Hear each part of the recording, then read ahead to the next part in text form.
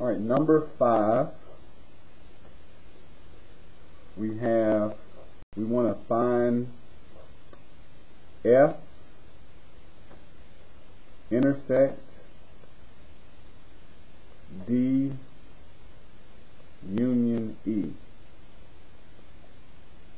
Okay, we want to find F intersect D union E. Okay, so we're going to start with the parentheses set first. So D union E basically means we're going to be adding these two sets together, listing each element only once. Okay, so F, I'm going to write down that set, which is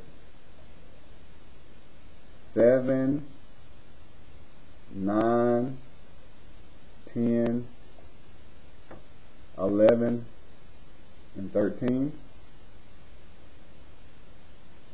Okay, so this is the set F, 7, 9, 10, 11, 13.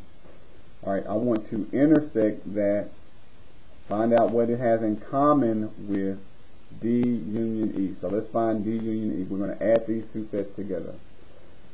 So D union E,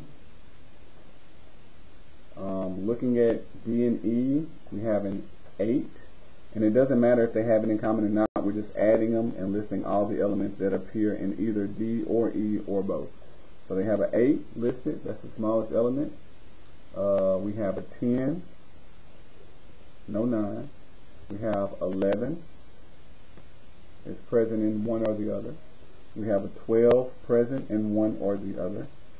And we have 13. Okay, so let's just check. So in D, I'm looking at the computer.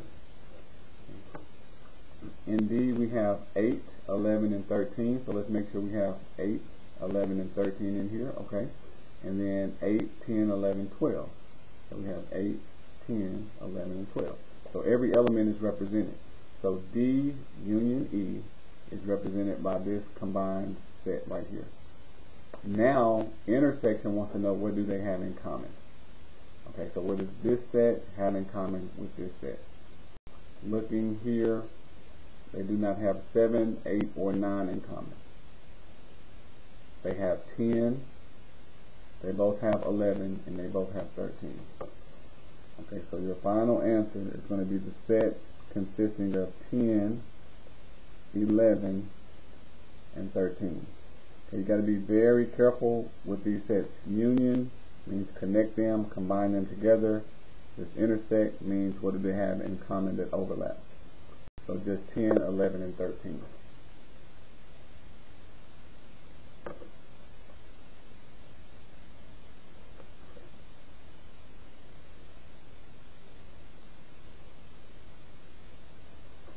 Alright, now we want to look at number 6, and we have sets A, B, C, and the universal set. You want to find the set A, take away the elements that are in set B using the listing method. Okay, so I'm going to show you just a couple of ways.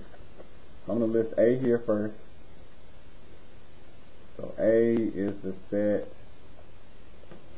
0, 2, 3, 7.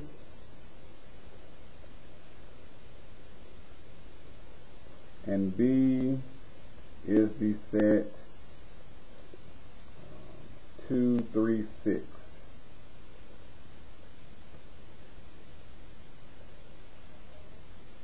Okay, so what does this A minus B mean?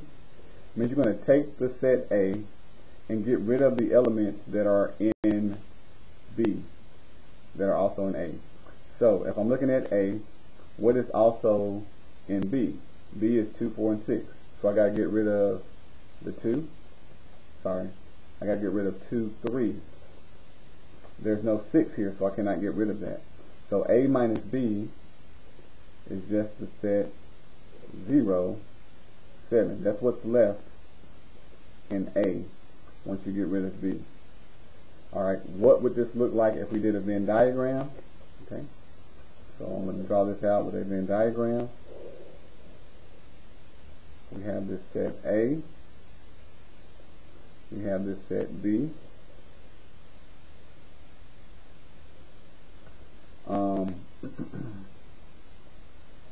is in both A and B, 2 and 3. So we'll start in the middle, 2 and 3.